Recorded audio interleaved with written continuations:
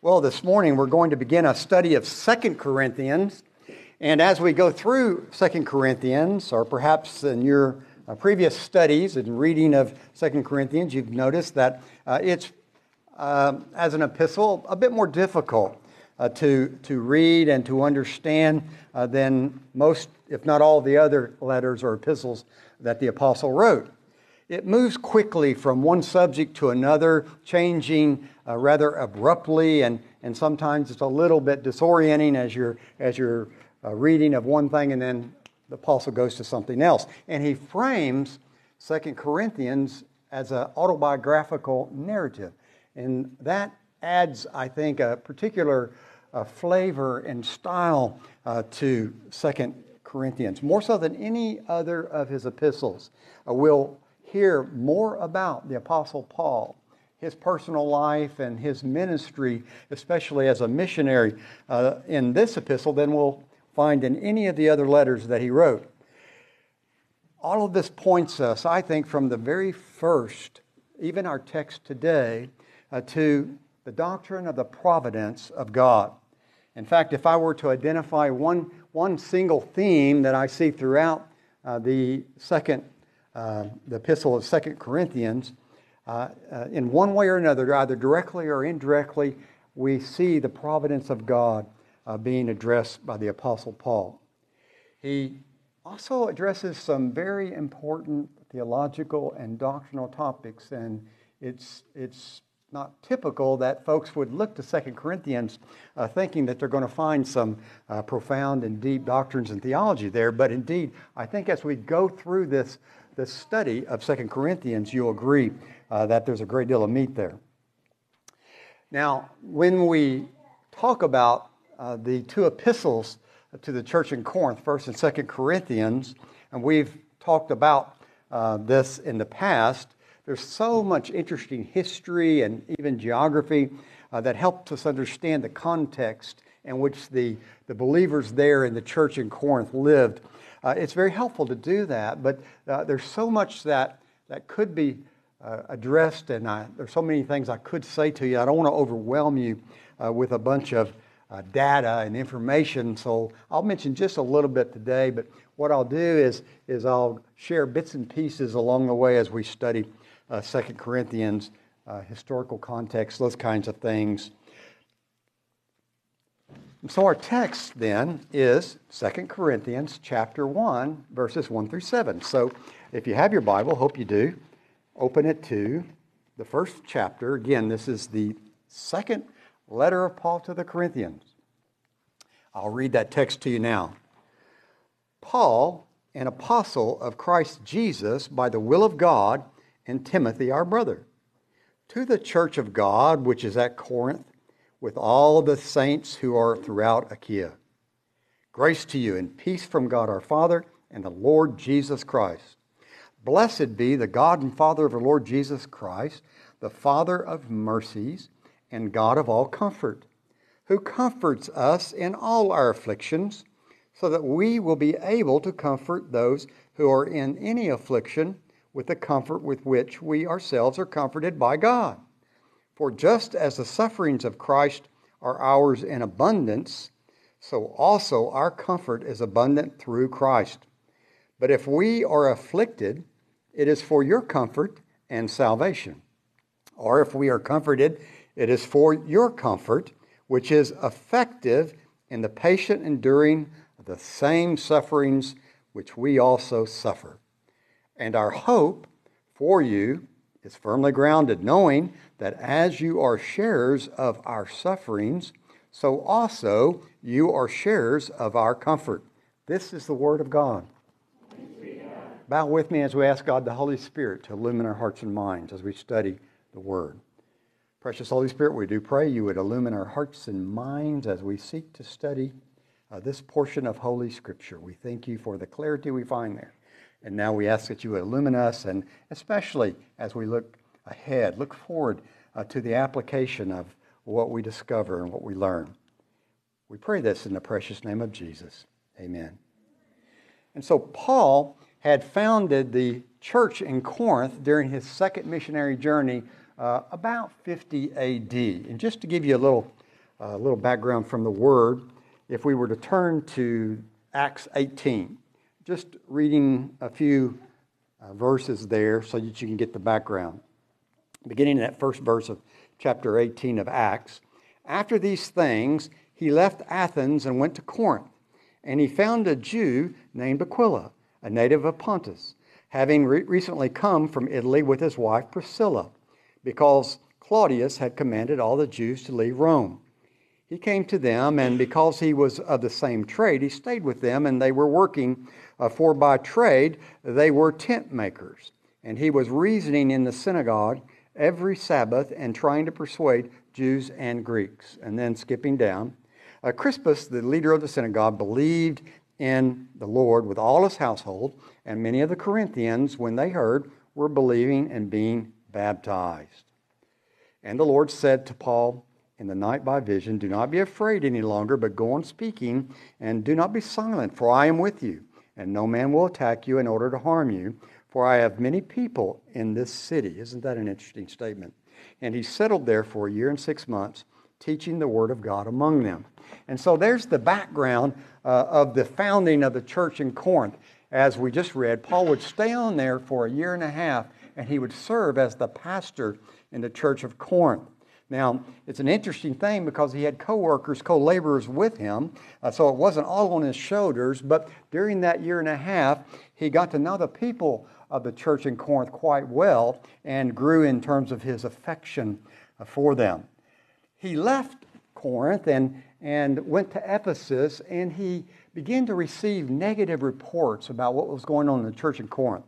And again, I'm not going to spend a lot of time talking about the context of that city of Corinth. It was a large city, probably one of the more prosperous cities in the ancient world, and it was really a hodgepodge of religions that came together, and even certain well-known philosophies such as Stoicism that came together with a sort of a toxic mix of religious syncretism. And so he's dealing with this, but it was also, as we'll talk about, as I said earlier, more in the future, it was also a very immoral city. In fact, if you were to want to describe someone who lived a decadent life, a life of debauchery, you might say they lived like Corinthians. It was so well known in the ancient world, the kinds of lives these folks lived. So these folks were redeemed that came to the church, and most of them were redeemed as adults, and so they often had one foot in the world and one foot in the kingdom of God, and so they carried a lot of baggage with them. And Paul was very aware of that. But what he saw there was a church that was very gifted, a church that was interested in the work of God and worshiping God in spirit and in truth. And so he was encouraged enough that he left them. As I said, while he's in Ephesus, he got these negative reports, and he was so disturbed by it, he changed his plans and made a trip back to Corinth. But what he found there in Corinth was such opposition, such hostility, antagonism by some of the factions that had developed that he abruptly left. He was very discouraged. And when he got back, he wrote a letter to the church there in Corinth that's known as the sorrowful letter. And it was a letter in which Paul poured his heart out to the people in Corinth and told them how disappointed he was and so on and so forth. We can only speculate exactly what he said. But whatever he said to them, God used this letter that he wrote, that's lost to us now, by the way, in a very powerful way. And the majority of the folks there in Corinth repented of their sin and their rebelliousness and got right with God. Now, Paul would write this second epistle to the church in Corinth about 55, 56 AD, about a year after writing 1 Corinthians, the first epistle to the church in Corinth. He was in Macedonia at the time he wrote it. And just as a side note, it would be one more year before he would write the epistle to the church in Rome. Now, one of the things that will be evident as we study and go through 2 Corinthians is that the church in Corinth was a cause of great sadness to Paul. It was a congregation that created a great deal of stress in his life, and it wouldn't have been that way if he didn't have such affection for them. He cared a great deal about the people in the church in Corinth, and so when he saw things not going the way they ought to, when he saw people giving themselves over to destructive patterns of behavior and those sorts of things, it created a great deal of sadness and despair in him. Now, there were many factions that were developing in Corinth. In fact, Corinth is known for its factionalism. There was a pretty substantial group that were known as Judaizers. Those were the folks that continued to try to tell Christians they had to go back and do the things the Jews did if they're going to be right with God. So he had these legalists, these Pharisaical folks who named the name of Christ, but added a lot of stuff to their understanding of the faith. So you had the Judaizers, and then you had an interesting group that were known as the Divine Men.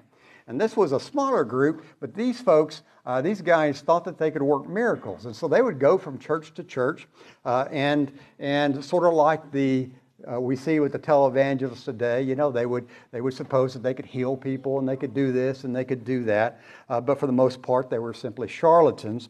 And they would use these kinds of mechanisms in order to curry favor from the people and to create these factions.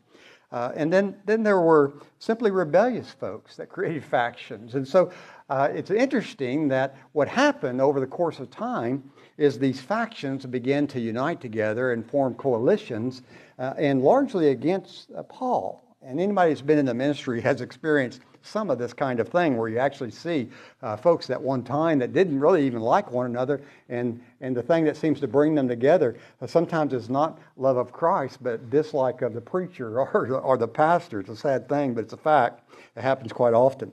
Many in the church in Corinth especially, this is a gifted church, so many of them especially were interested in eloquence. They were impressed by eloquence. And so we have a man like Apollos, who was one of the more gifted preachers in Paul's time, who had followers, people who would want to follow Apollos because of his eloquent preaching and teaching, and evidently he was an impressive fellow, but a good man. It wasn't his fault that certain individuals were putting him on this pedestal and using him really as a club to beat up Paul.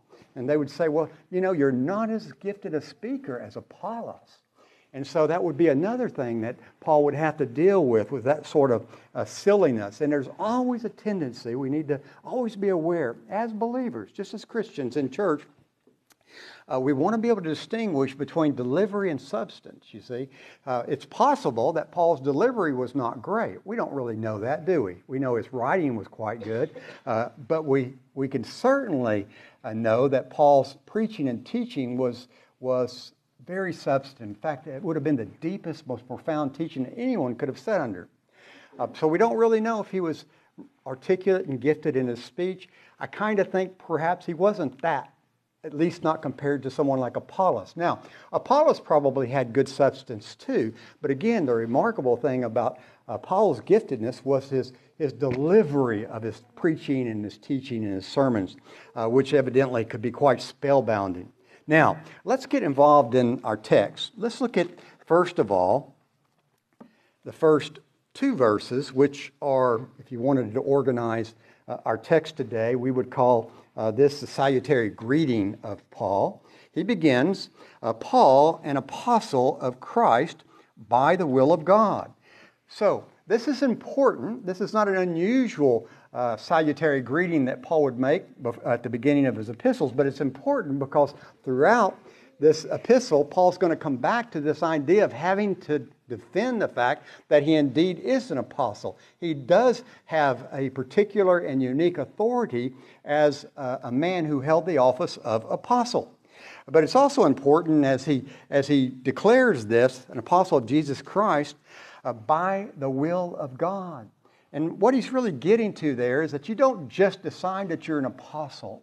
You have to be appointed as an apostle. In fact, there's three qualifications for apostles. And understand that it was a limited number. The apostles, it wasn't just a large number of individuals. It was a small number. We may not have a complete comprehensive list, but most of us suppose that we probably know who the original apostles were, plus Paul. An apostle had to be a personal witness of the resurrected Christ. Remember that Jesus actually appeared to Paul on the Damascus Road, didn't he? And you had to be personally commissioned by the Lord Jesus Christ. That was important. Again, you didn't just decide that you're an apostle. Christ had to commission you as an apostle. And the third qualification for an apostle is that your ministry had to be accompanied by signs and wonders, miraculous occurrences. And so Paul is citing the fact that he holds this unique authority of an apostle, not by his will, but by the will of God. And then going on there in verse 1, to the church of God, which is at Corinth. Now this is interesting. The Greek word there for church is ekklesia, and Simon Kistemacher in his commentary on 2 Corinthians makes a statement that helps us understand both what the church was understood to be there in Corinth, but also Paul's perspective toward the church.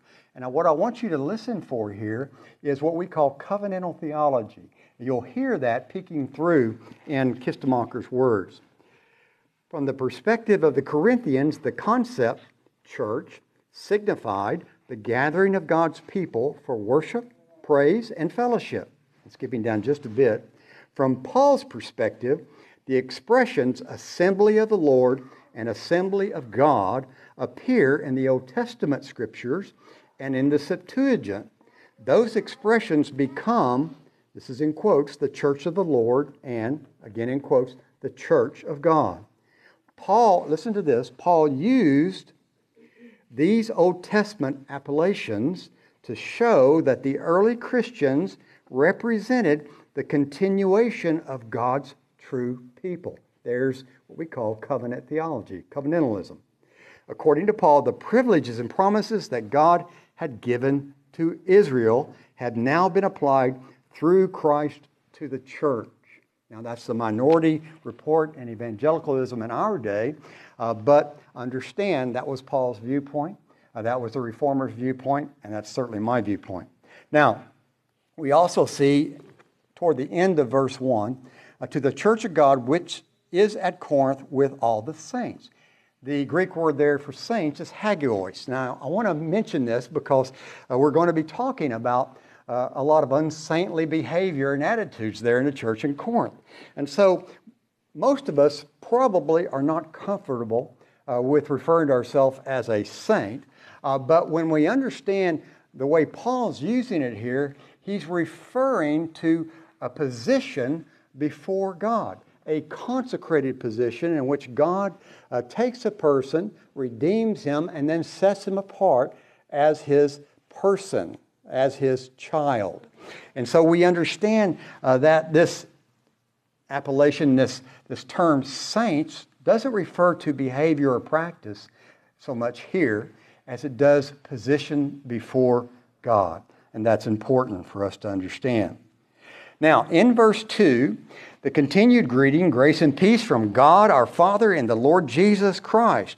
Here, we can certainly just read past this without thinking much about it, but here we have the grace of redemption which brings us with peace with God, to peace with God. Understand that the unregenerate person is, according to Scripture, an enemy of God. I'm not saying that people identify themselves as an enemy of God, but their spiritual status is such that they are hostile toward God, the things of God.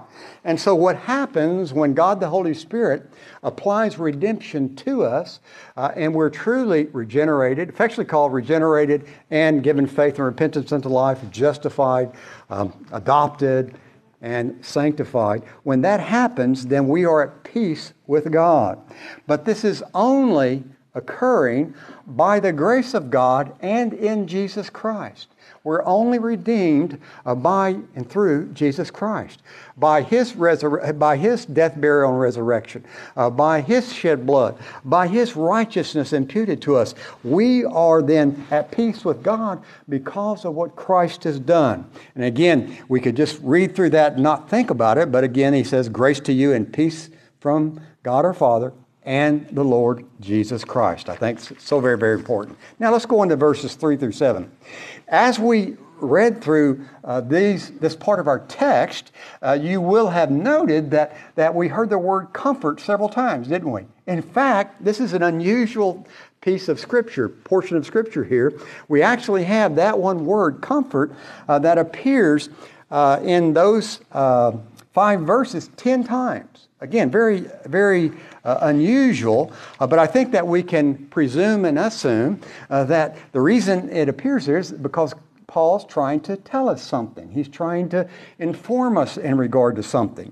Now, the Greek word for comfort is parakleo, and in some translations, that word comfort, and perhaps one translation you might be using this morning, it might be rendered as encourage, or it might be rendered as console, but the basic idea is very obvious and direct.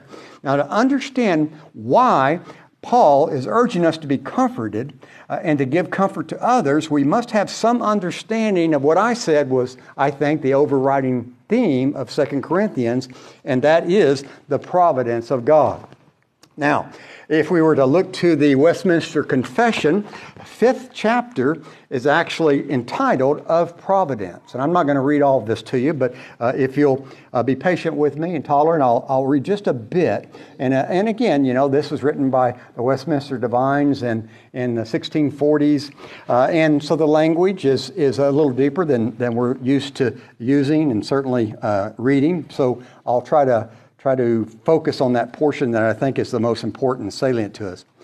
God, the great creator of all things, doth uphold, direct, dispose, and govern all creatures, actions, and things, from the greatest even to the least, by his most wise and holy providence, according to his infallible foreknowledge, and the free and immutable, unchanging counsel of his own will, to the praise of the glory of his wisdom, power, justice, goodness, and mercy.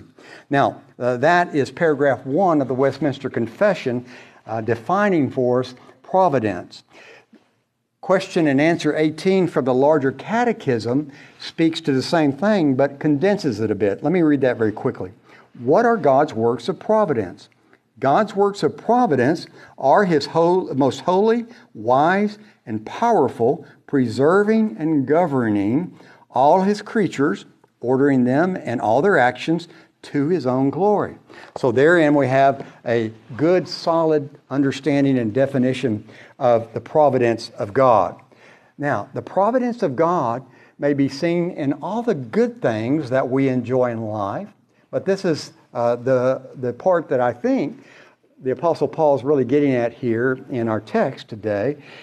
Providence also includes what we might call dark providences, difficulties, struggles, trials, tribulation, troubles, and as he actually refers to them, afflictions.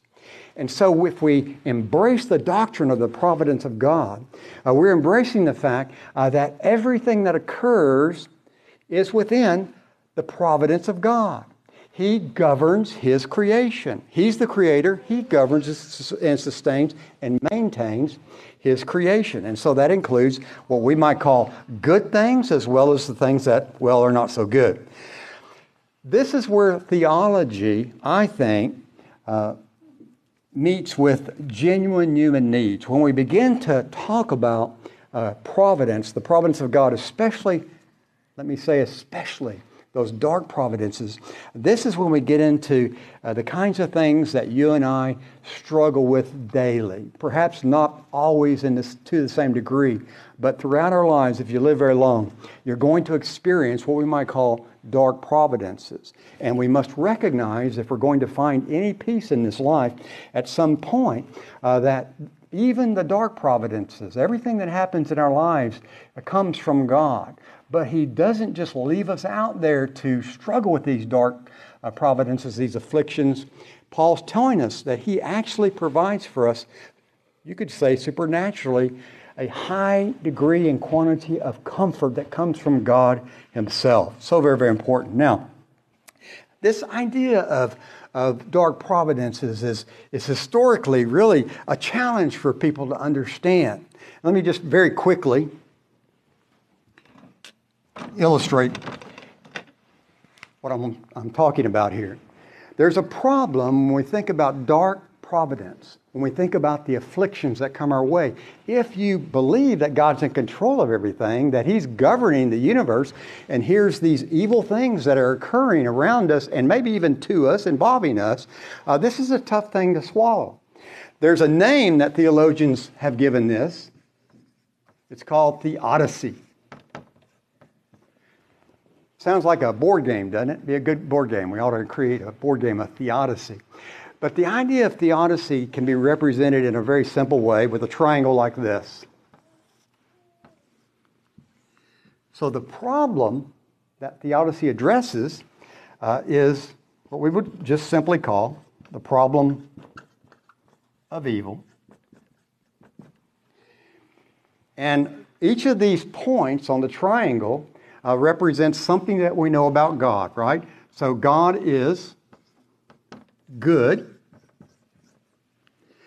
God is omnipotent, all-powerful, and God is omniscient,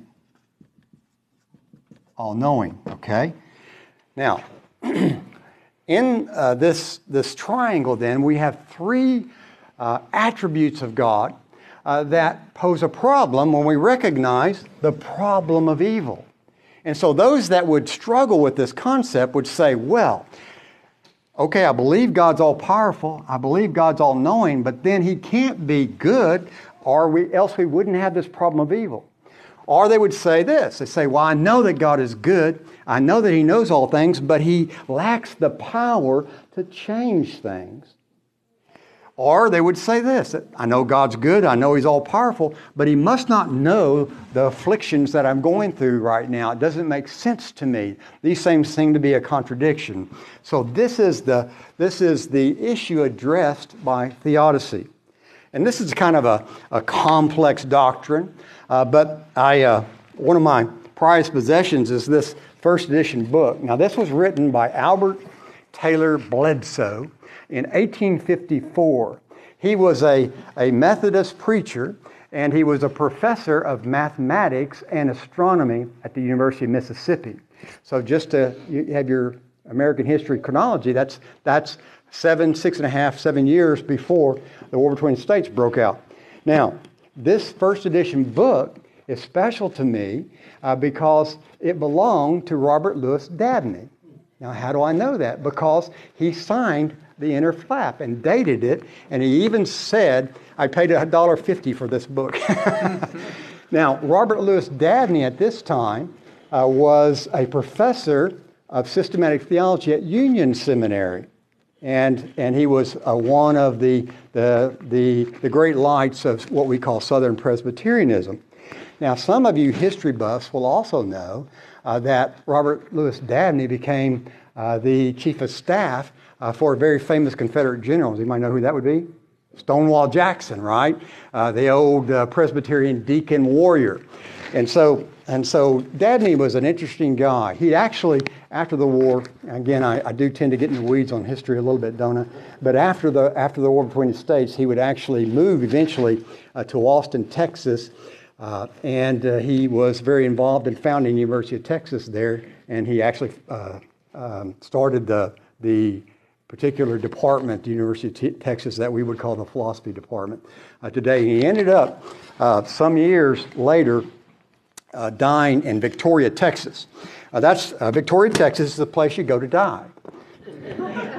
His daughter and son-in-law and her family actually lived in Victoria, Texas. So he died there in the 1890s. I can't remember exactly, but they actually took his body and he was buried at Union Seminary in Virginia. Okay, enough of a rabbit trail there. But the point I wanted to make on this is that this book is quite profound. It's not an easy read, but after you read it, you really don't feel like this problem is resolved. All you feel like, at least the way I felt, is that basically Bledsoe did a good job of framing the problem of theodicy, but he didn't resolve it for us. And the reason he didn't resolve it for us is because nobody can. This this causes us to reflect on that scripture verse that we've read more than once from Isaiah chapter 55, verses 8 and 9. Listen to this. For my thoughts are not your thoughts, nor are your ways my ways, declares the Lord. For as high as the heavens are higher than the earth, so are my ways higher than your ways, and my thoughts than your thoughts. And so we understand that this problem, known as theodicy, is really not something we're ever going to be able to work out on our own with our limited intellects. We're not omniscient. We don't understand everything. We're finite creatures. But nevertheless, it's an important thing to recognize. Let's be honest about the fact that when we find ourselves facing particular afflictions in our lives, we do find ourselves asking the questions, why? Why God? Especially if we know that God's our Father in heaven. It's a difficult thing for us to come to terms with. Now, in our text today, the apostle is not explaining to us in a comprehensive and exhaustive way why dark providences occur. In verses 4 through 7, he's simply presenting them to us as a given. This is the way life is. We have these afflictions, so what do we do with them? And he's telling us how we might get through them. So let me make three final points here. We're moving toward administering the sacrament of the Lord's Supper. So even now we want our hearts to be submitted to and being prepared by God the Holy Spirit. First point, the comfort that's promised to believers is first of all from God. Let me go back to verses 3 and 4 in our text. Blessed be the God and Father of our Lord Jesus Christ. Listen to this. The Father of mercies and God of our comfort. God of all comfort. And so we understand that God himself is the source of the Christian's comfort, the ultimate source. That's where it comes from. Our reserve to give us the wherewithal to deal with the afflictions of life comes from God himself. We first look to God himself. And he's promising here to comfort us because the comfort we get from God flows out of an inexhaustible storehouse of mercy. Now, this is important. Again, we read it there.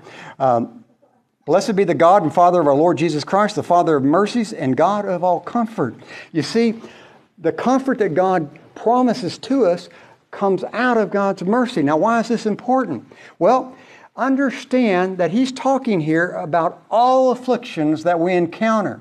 So we might think, as Christians, okay, so he's talking then about the afflictions that come upon us that we haven't caused. He's promising to comfort us when we feel afflicted because something has happened that we couldn't do anything about. We didn't bring it on ourselves. We can't solve the problem. No, that's not the nature of mercy.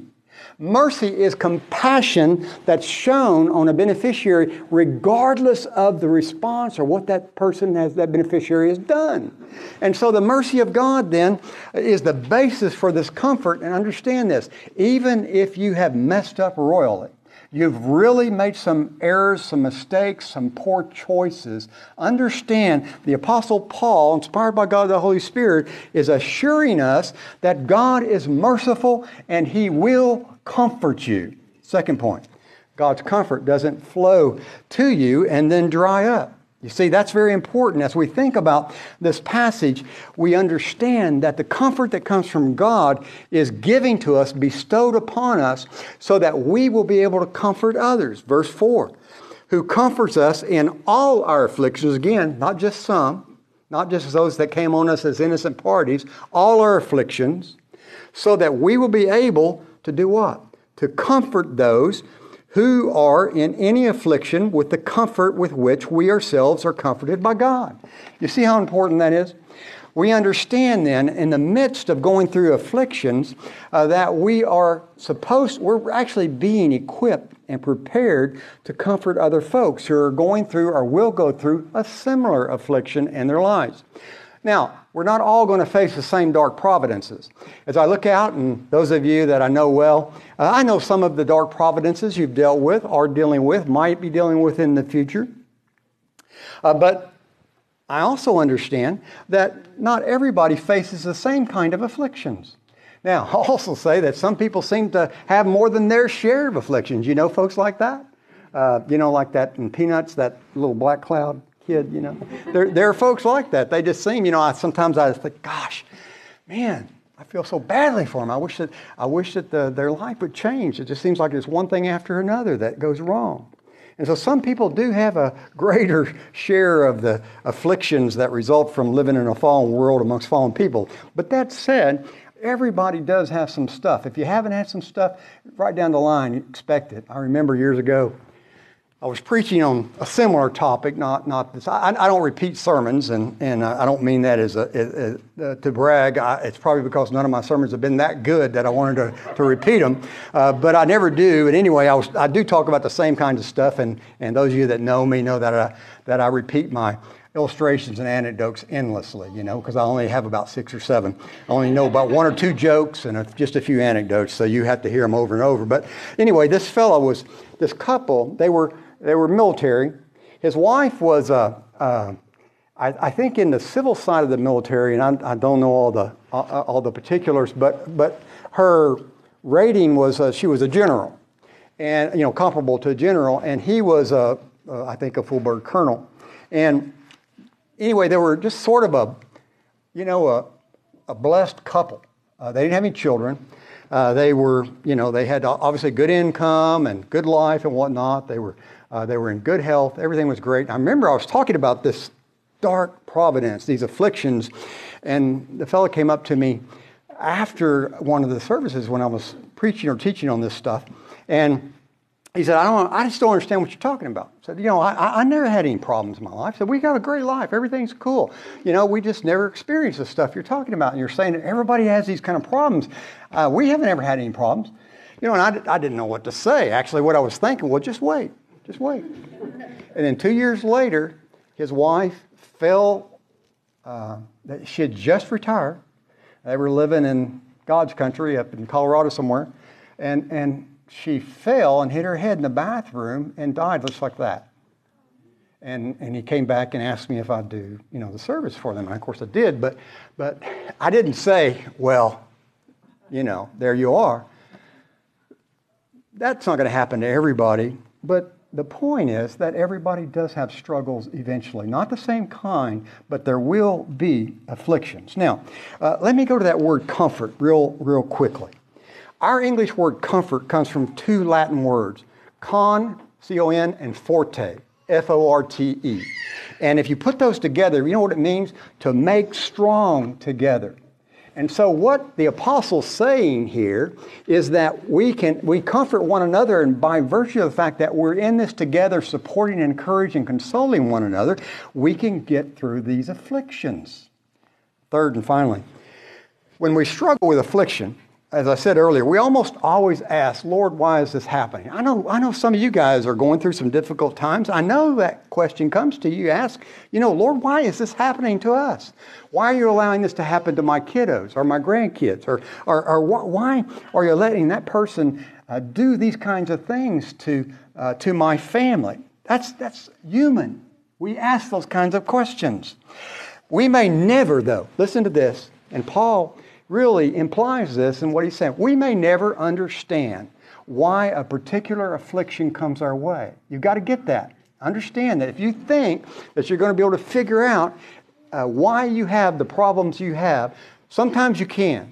Sometimes you see a cause and effect relationship. You think, well, the reason that's happening is because I did thus and so. Or the reason my kid's having this problem is because he won't do thus and so. You know, sometimes we can connect the dots that way. But more often than not, we simply have to recognize that afflictions come as a consequence of the fall. And the fact that we live in a fallen world, amongst fallen men and women, we ourselves are fallen creatures, and there are just going to be, the law of second causes says there's going to be some negative effects when you live in a fallen world. Even if we do everything right, none of us do, but let's suppose that we did do everything right, we still live in this fallen world, we're still going to suffer afflictions. Understand, let me say this to you, be encouraged by this. The fact that you're struggling with a particular thing doesn't mean you've done anything wrong necessarily. This is a consequence of the fall. Now, we also understand, as a reason that God afflicts us, if we really get to the meat of divine providence, the reason God afflicts us is to sanctify us. Okay? Now, I wish that I could become more Christ-like by just setting my mind on that and deciding, hey, I'm going to be more Christ-like. But I'm telling you, that's not the way it's worked in my life. I'm 70 years old, and I can tell you that those times that have been the most fruitful in bringing about Christian character in my life have been the most difficult times of my life. And my wife and I and our kids, you know, those of you that know us, we've had some afflictions in our life. Some of them came at us. We didn't cause them. Some of them I think we caused. But the sanctifying work of God the Holy Spirit was most fruitful during those times of affliction. So I'm telling you, one of the reasons you're going to face affliction is because God has promised that He's going to complete a work in you. Hasn't He promised that in Philippians 1:6? He's going to complete the work He began in you until the day of Christ Jesus.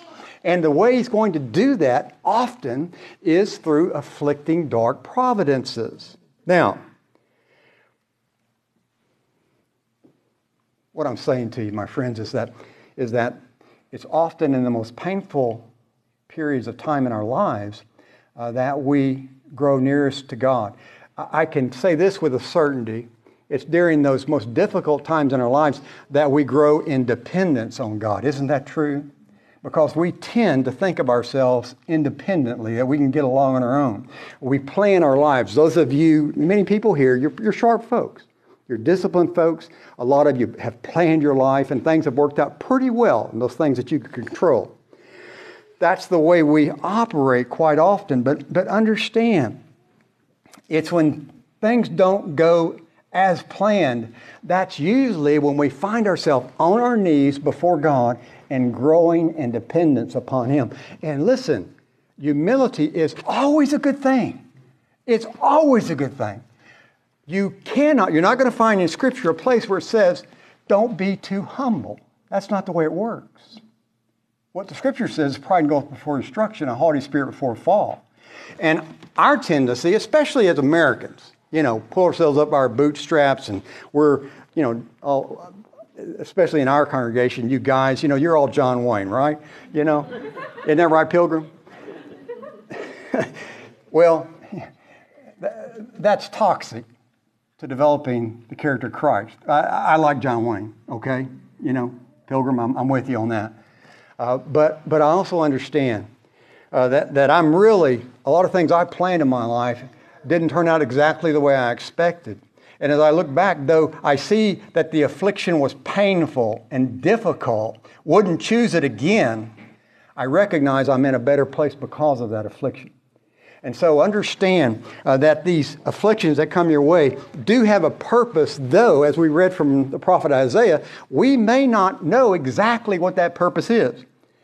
But I can tell you one thing that we do know from our text today. The affliction that's come your way has come your way so that you can do what to other people? Comfort them. So that you can do what to other people? Comfort them. The circumstance that you've dealt with may be very unique, but believe me, someone else has gone through or will go through the same kind of thing. Close on this. Just last week, I got a call from a fellow teaching elder who's going through a difficult affliction.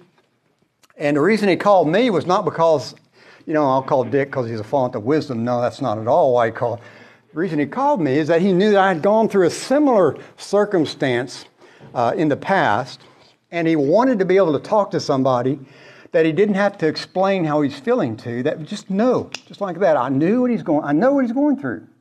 I know how difficult it is. And I didn't really have much to say to him. And he wasn't really asking for my counsel or advice. He called me because he was in need of consolation, comfort, and encouragement. And in this instance, the encouragement wasn't so much what I said, it's the fact that I was listening to him and I understood. And so you can bet that whatever you're going through, have gone through, will go through, at least we know that God's purpose in it is to equip you and prepare you to comfort and console and encourage others who go through a similar circumstance. Let us pray. Our Father and God, we thank you for your blessings and grace. Thank you that we have your word, and with the illumination of your Holy Spirit, it's sharper than a two-edged sword. It can cut to the very depth of our hearts, revealing our motivations and why we do, why we think what we think.